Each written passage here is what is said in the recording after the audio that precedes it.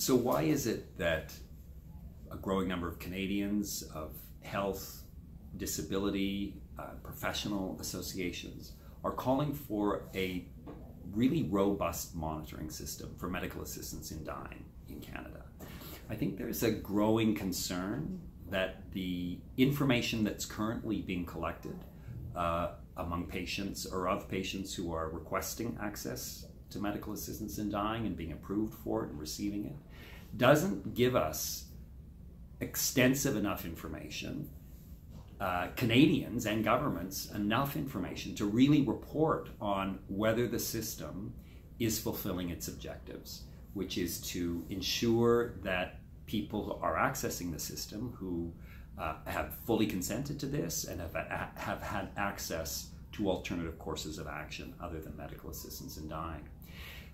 There's a couple of areas of concern with the system as it exists, and that organizations want addressed. One is we simply don't know who's requesting access to MAiD and whether there are factors associated to their income, their lack of support, the nature of their disability, their living in remote and rural locations where they can't access support they need to live. We're not collecting information about that. We're not collecting information about what medical practitioners have provided as alternatives to respond to the suffering. We're not collecting information about medical practitioners' understanding of what it is that's motivating this request. What is the nature of suffering that people are actually experiencing that's causing them to make this request? And we know from the research in jurisdictions around the world that what motivates people can be these factors associated with poverty, can be associated with living in long-term care facilities where people are not getting the support that they require for themselves to experience dignity, and at some point can't find a reason to continue living because of that. So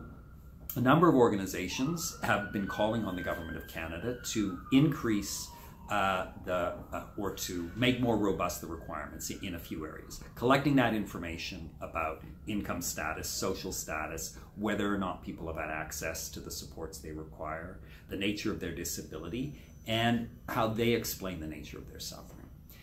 And second, to hear from medical practitioners as well as the primary care team around the person that has the responsibility for identifying what those alternative courses of action might be, what's actually been tried out, what's been offered to the person as another way to address the causes of their suffering. And then a third source of information that has been recommended is to give an opportunity to patients themselves who are requesting access for medical assistance in dying and who are receiving it or have been approved for it, to explain why they have made this request, what it is about the nature of their experience and their suffering that has led them to make this request. And our view, and the view of a number of organizations, is that this kind of information doesn't interfere unjustifiably on people's privacy, given what's at stake. Because what's at stake is that people may die who have actually not received the access to supports or alternative courses of action. And as Canadians and as governments, we need to know if we have a medical assistance in dying system that is fulfilling its objectives to ensure that people who access it have fully understood